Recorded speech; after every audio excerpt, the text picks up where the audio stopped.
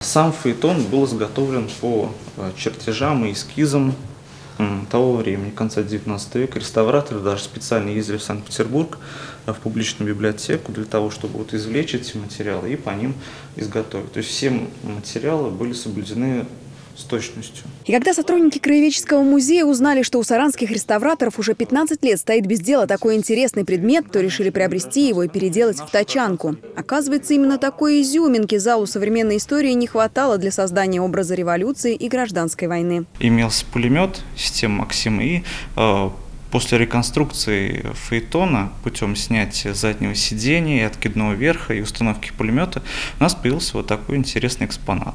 Все это сняли, оставили, конечно, обшивку и на место поставили пулемет, патронтаж. Символ гражданской войны – тачанку. В первые годы как раз и переделывали из дворянских фаэтонов. На таких тачанках в 1919-м вела наступление на армию Деникина конница Буденного на юге России. Ведь передвигаться на рессорных экипажах можно было только по бескрайним просторам степи.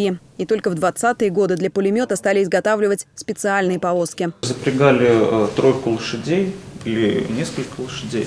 И вот весь этот экипаж вместе с пулеметом отправлялся на поле битвы.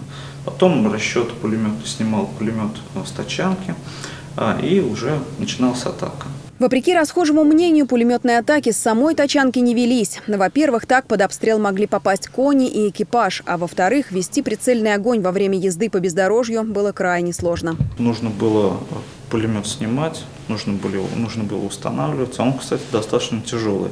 То есть 2-3 человека обязательно к пулемету прилагалось. Садились на этой лавочке, могли вместе с кучером ехать. Изящные фаэтоны демонстрировали богатую и красивую жизнь русского дворянства, а установленные на них пулеметы отражают уже совсем другую историю, наполненную войнами и революциями. Тачанка, переделанная из фаэтона, будет не просто украшать исторический зал краеведческого музея, но и символизировать связь двух эпох конца 19 и начала 20 века.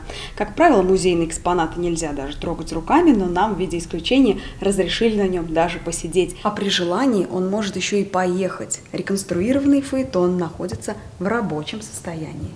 Увидеть тачанку своими глазами можно будет совсем скоро. Зал современной истории откроется для посетителей 19 мая, в Ночь музеев. Людмила Чекал, Александр Зюзяев. Наши новости.